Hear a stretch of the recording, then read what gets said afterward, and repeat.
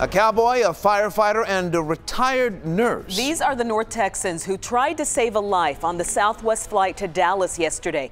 And just into the newsroom, the cause of death for the New Mexico woman who was nearly sucked out of a window.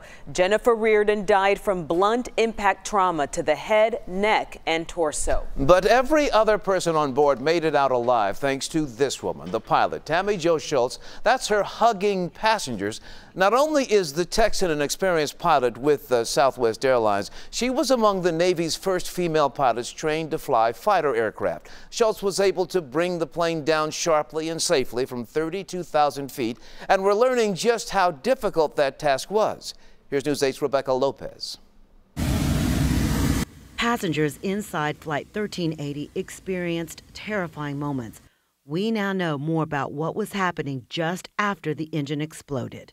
The aircraft began a rapid, uncommanded left roll of about 41 degrees of bank angle. The plane was violently vibrating. The video from passenger Marty Martinez shows what was going on, but what they experienced is hard to see. It's something they felt.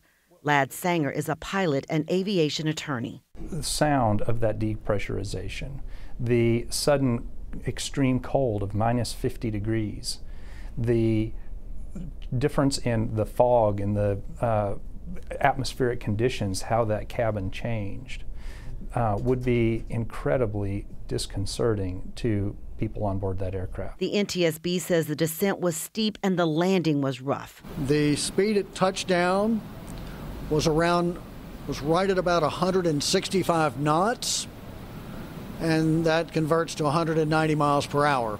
They also released these pictures of one of the engine cowlings that landed about 65 miles northwest of Philadelphia. Something like this is not supposed to happen. Engines that explode are supposed to be contained and not send debris flying, penetrating the cabin.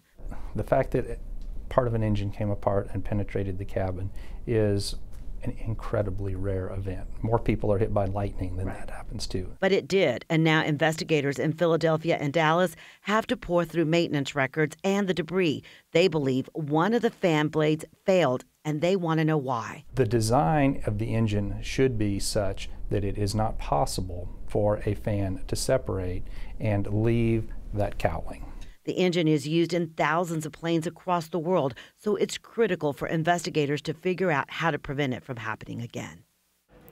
The engine that exploded is so popular that every 2 seconds a plane somewhere in the world takes off with that engine on it. So other airlines are taking a hard look at this and the inspections of their engines, including American. They issued a statement today saying they are closely monitoring this investigation. Reporting live in the newsroom, Rebecca Lopez, Channel 8 News. Thank you, Rebecca. Plenty of us are scared of flying already, and what happened yesterday only makes it worse. Here is a look at the safest place to sit on a plane based on studies over the last 3 decades.